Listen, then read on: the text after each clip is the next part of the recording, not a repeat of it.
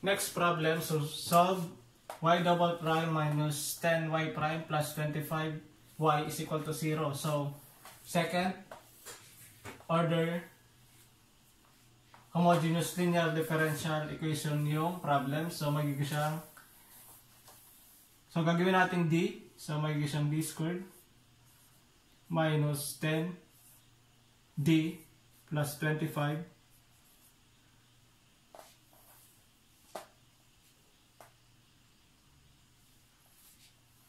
labas natin yung y is equal to 0.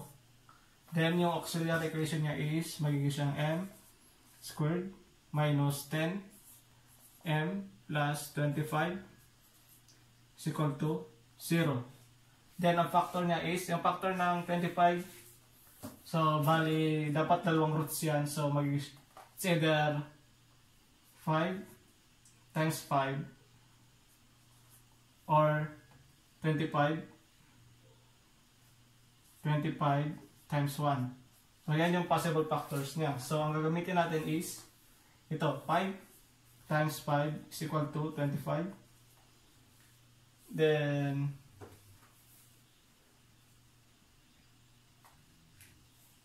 so, negative 10 to. So, dapat negative 5 times negative 5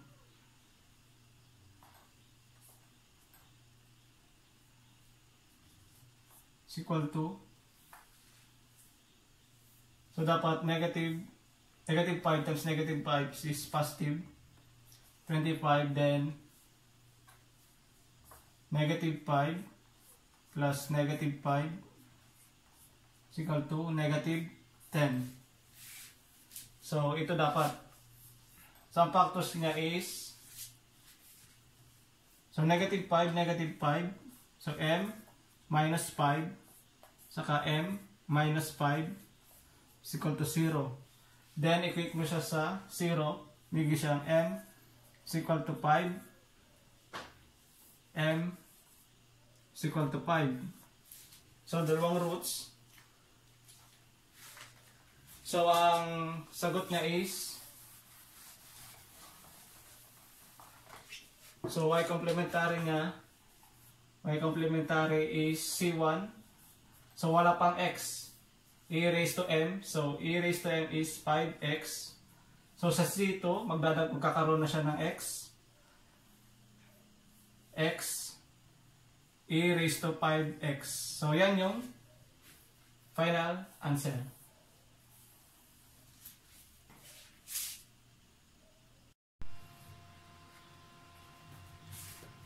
Andito na tayo sa case 3 ng homogeneous second order linear differential equation. So sa case 3 natin, kapag ang roots na nakuha natin is complex root, so ito yung gagamitin natin. So yung general solution, y complementary is equal to a raised to ax quantity c1 cos bx plus c2 sin bx. Meron tayong problem. Solve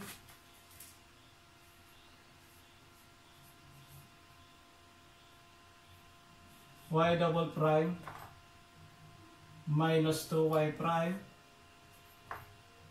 plus 2y is equal to 0.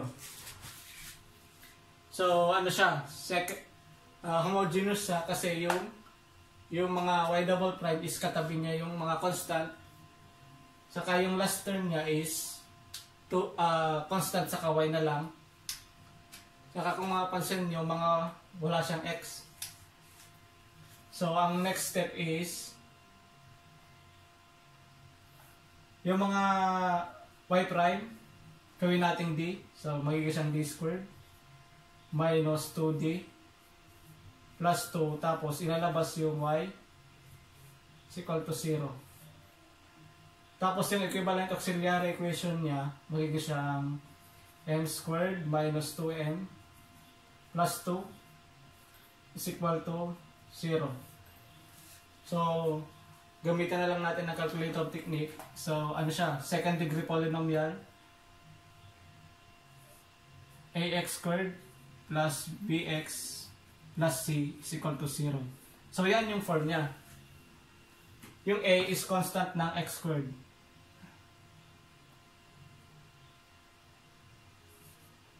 Ano ba yung constant ng x squared? So 1. Tapos yung b, constant ng x is negative 2. Tapos yung c, constant, c is equal to positive 2. So ilagay natin, a is equal to 1, b is equal to negative 2, c is 2.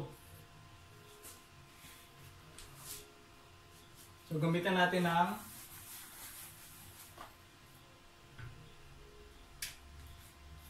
x1, x2 is equal to negative b plus or minus square root of b squared minus 4ac over 2a.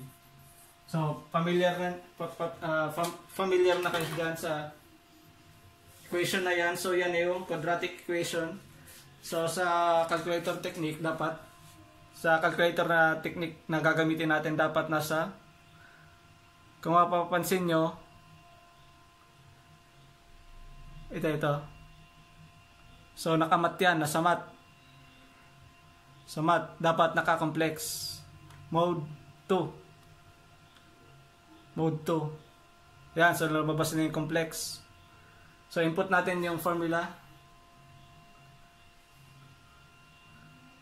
So, negative, recall b,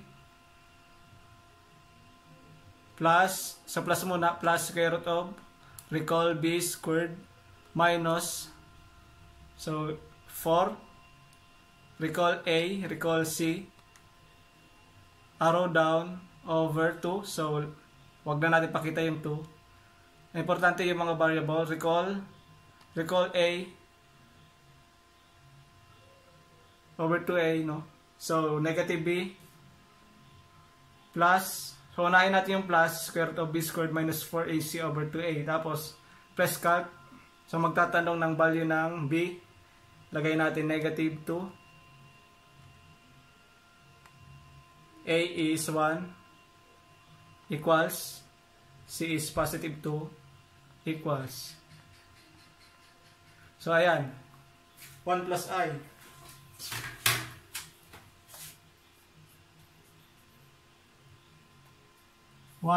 I. So, yung x2, pag ginawa yung negative, lalabas lang dyan is 1 minus I. So, x1, x2 is equal to 1 plus minus square root of I. So, ang A dyan, yung A is real. A. So, yung A, ito yung A. Yung real. Tapos yung B. So, positive 1. So, anong constant ng I? So, meron diyang 1 dito. May 1 yan dyan. So, ayan. So, kukunin nyo lang yung mga constant. Positive 1 saka positive 1. Therefore, yung complementary niya, so, dapat alam niyo yung formula. My complementary is equals to E. Yung A is 1. A raised to X. Quantity C1. Cos. So, yung B is positive 1. So, positive X plus C2 sin X.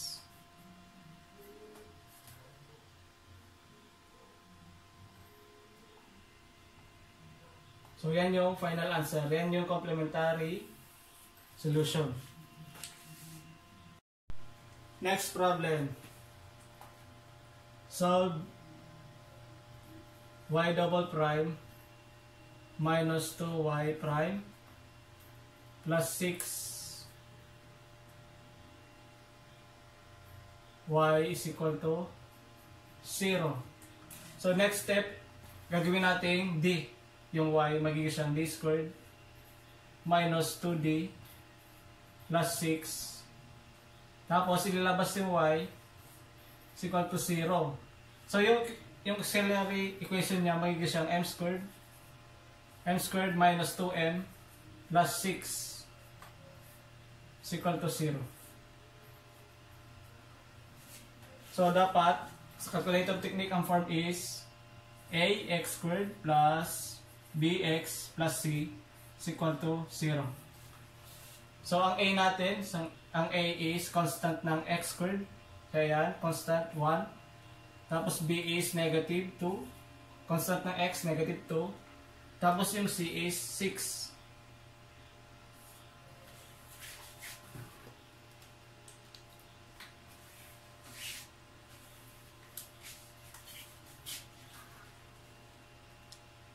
Punta tayo sa mode 5. Press 5. Tapos press 3. So sa second degree polynomial. So ang a is positive 1. So press 1 nyo lang, press 1 equals saka negative 2 yung b, negative 2. Tapos yung c is positive 6 equals. So yan, 1 plus square root of 5i saka 1 minus square root of 5i. So x1, x2, 1 plus or minus square root of 5i. So kunin nyo lang yung a is yung real 1, tapos yung b is imaginary na ito, square root of 5. Kunin nyo lang yung constant. Tapos dapat memorize nyo yung formula. General solution or y complementary is equals to a raised to a x. So ang a is 1. Bigyan siyang a raised to x quantity c1 cos yung b is square root of 5x plus c2 sin square root of 5x. So ayan yung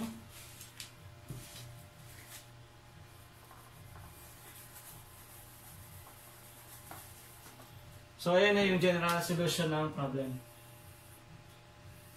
So check natin. The complementary is equal to e raised to a x plus c1 cos square root of 5x plus c2 sin square root of 5x. So tama naman siya.